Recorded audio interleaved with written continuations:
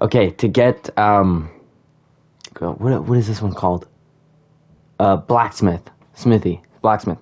That's what it's called. To get blacksmith, you need to craft 300 items at anvil. So to do that, we're gonna use like hella crimtane bars, and to do that, we're using journey mode. And if you want to know how to get hella crimtane bars fast, I I show you how to do that in my I'm smelting video. So go check that out if you need to do that. Anyways, duplicate your, or I mean, what is it? Research your crimtane bars if you need to, and then, but I already have like a whole bunch of my inventory, so I don't need to.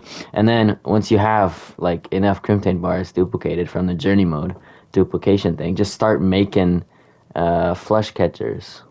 And if you're doing this, if you did the method with the demonite instead of crimtane and you fought the Either of Worlds, I don't think you can make a fishing rod with the demonite. It doesn't matter. Just make like the sword. Just craft anything. You just need to make 300 of anything at anvil. So I'm just making 300 fishing rods right here. Like I'm already at 150. So you just duplicate all those crimtane bars, make a whole bunch of flesh catchers, and then once you reach 300, and then boom, there you go. You get blacksmith. This one's quick and easy because you already figured out how to do half of it in the other video.